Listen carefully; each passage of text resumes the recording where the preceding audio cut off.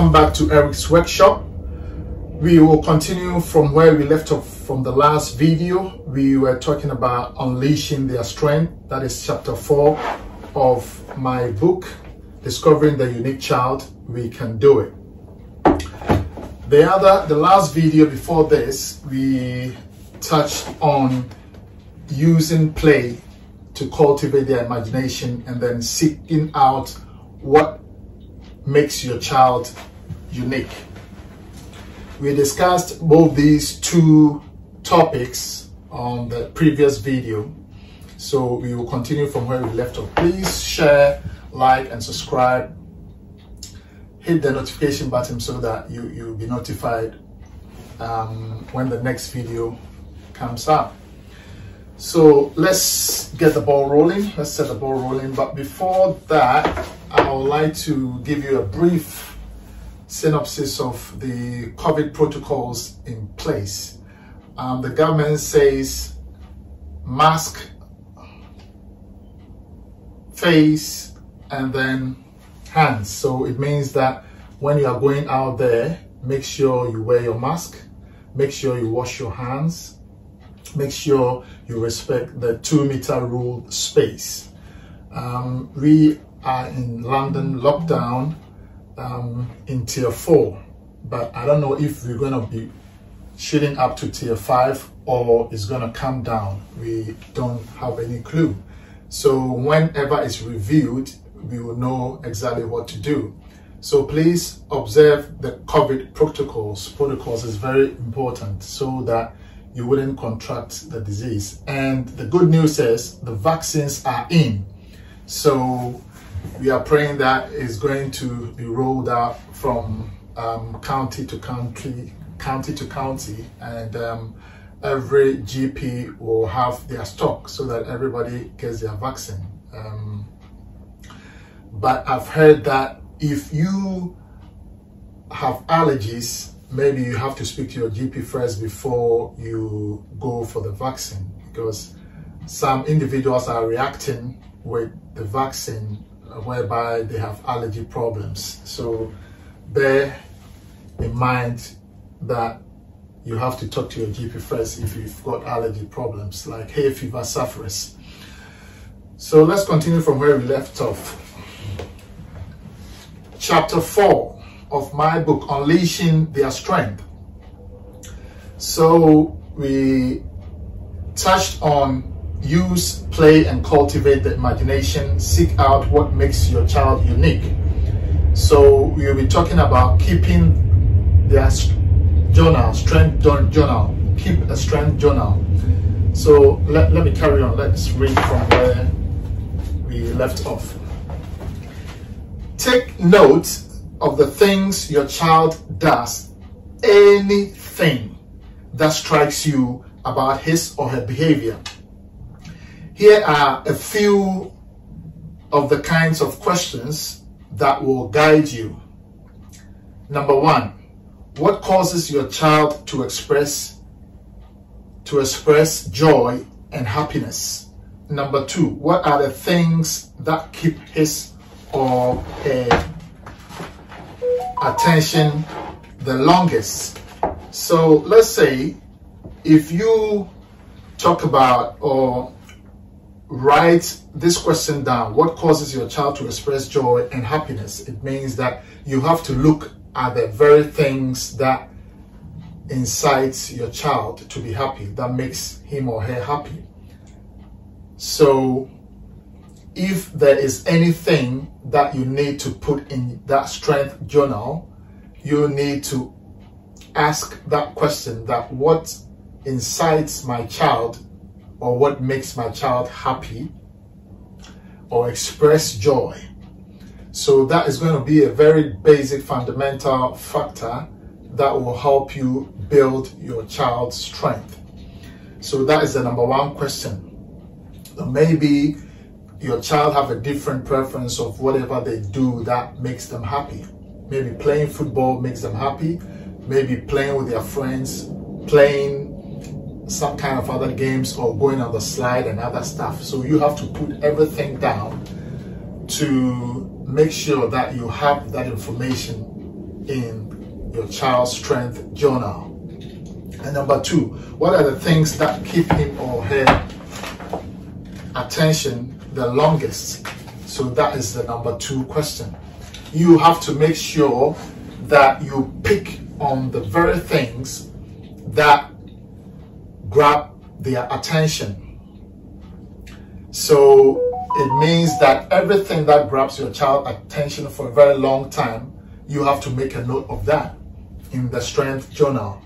And this is something that you look on in building up your child's confidence and strength, and to making sure that you invest in that area that will develop him or her the most.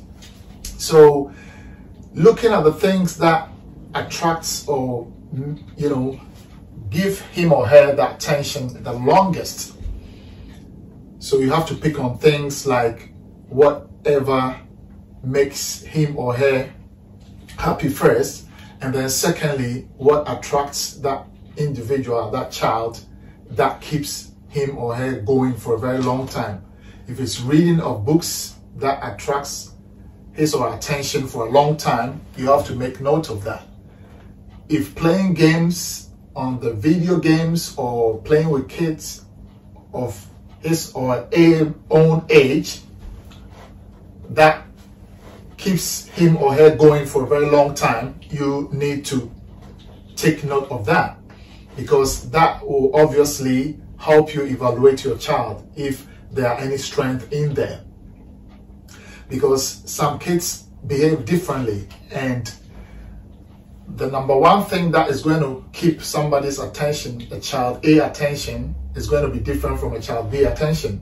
So it's all going to work out when you keep the journal strength of that child. So it's the number 2 question that you have to be very attentive to that. And the number 3 question, are there sounds or words he or she reacts to more than others? So there are some sounds that an individual child will react to more than others. So you have to keep that strength journal of that. Pick that sound, make note of that, and then keep that information, because it's going to help you develop your child into a very wonderful being with talent, raw talent that will help him in future. The number 4 question that you have to keep in your strength journal is he or she generous? How does he or she show this? So the generosity of your child is also another key point. If your child is selfish or selfless, if they play generously, giving others their toys and then receiving them back, or they don't want to share. So that sharing bit is also an area that you have to look at, and then keep a note on that in the strength journal. That is also good for evaluation and feedback whenever there's anything that you want to conclude on your child. And then, does he show any sympathy, or he or she is caring or funny? Give examples. So in keeping your strength journal, you have to have that question answered so that you keep it. Is that child very caring? Does he or she has sympathy towards others? Has he got a good heart? Is he caring? Does he share? You know, all these questions will come out in the long run for you to be able to evaluate your child. And these are the pointers towards the strength journal. You have to keep these things in the strength journals. And another question is, what are the first thing he or she says in the morning and the last thing he or she says at night? So these are some of the questions that needs to be kept in the strength journal. What are the last things they say, and what are the first things they say when they wake up in the morning? These are developing your child's strength. With all this information, you'll be able to determine where your child has got the confidence where your child's strengths are, because you need to know the weakness of your child and the strength of your child, so that you can help them develop their weakness and then enhance their strength. So we are done with that point. Let's go on the second point. Create family tradition.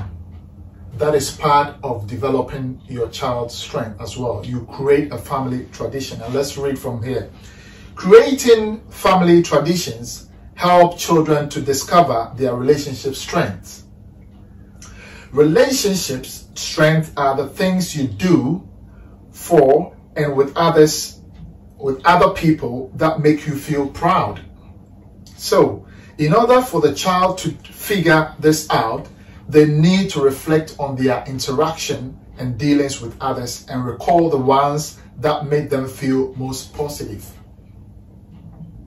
So creating family tradition is about the child interacting with others and child interacting with their siblings and their parents and their nieces and their family members. This is where you will get the information to build their strength journal. So as they interact with each other, you get that information on how good they are in terms of their communication skills, in terms of how they develop their interactive skills, in terms of what they develop their interactions with one another. So you pick on all those things and then put it in the strength journal. That is going to help you assess your child in areas of their strength and weakness. So let's carry on with where we left off. So family traditions give children positive memories.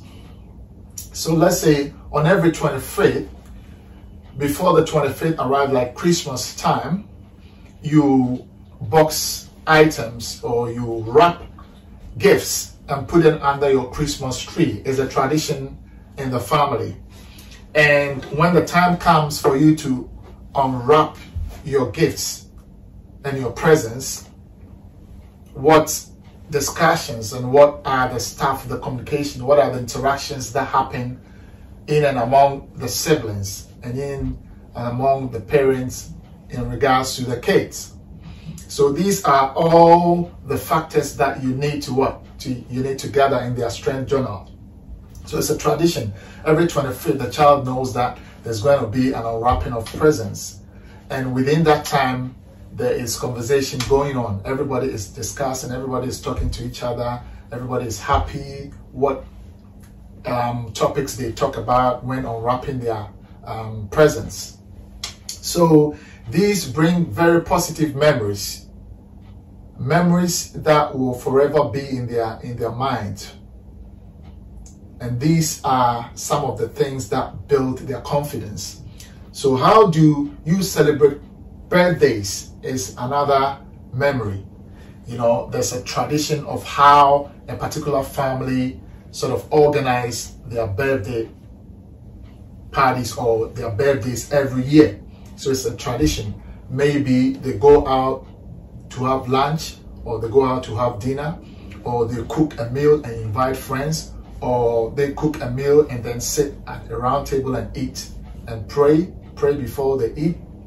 So there's a kind of tradition that goes on in the family on a timely basis, if periodic, if it's a yearly, if it's monthly, if it's weekly. It is a tradition that brings positive memories all the time to that individual kid. So for example, if you have a tradition of making birthday child a king or a queen for a day or for that day, and you repeatedly do some nice things, like letting them choose their favorite meal, later in life, children will recall this and be more apt to want to do this for others.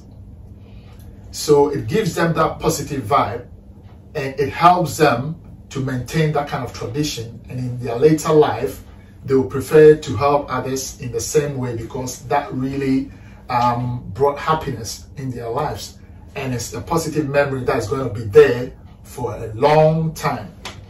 So they try to do that for others as well, because they've experienced it and they know exactly when and how they enjoyed that particular tradition. So they would like to extend it, even if they are also going to marry, or if they're going to have family, they will extend that tradition into that family. So as we read, later on in life, children will recall this and be more apt to want to do this for others. The more traditions you develop where children have an active role in creating meaning for others, the easier it will be for them in later life to identify what causes them to feel good about while contributing to others. So this is a positive sort of vibe that remains with them for the rest of their lives.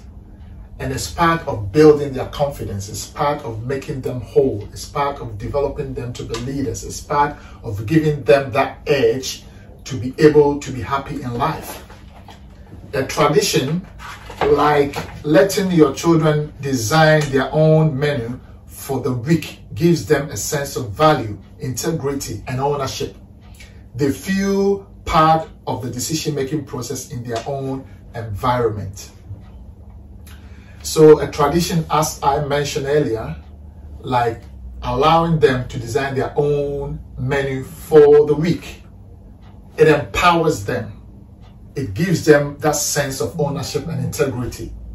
It gives them that responsibility. It gives them that commitment to be part of the family. And it builds their confidence. So if they grow up, they will obviously exercise that prowess in their family as well. So we will continue from where we left off in the next video. But in the meantime, please share, like, and subscribe, and then hit on the notification button to have our next video. Thank you for watching. Thank you for watching this series. Watch out for the next one. Please don't forget to share. Don't forget to subscribe. Don't forget to like. Thank you for watching.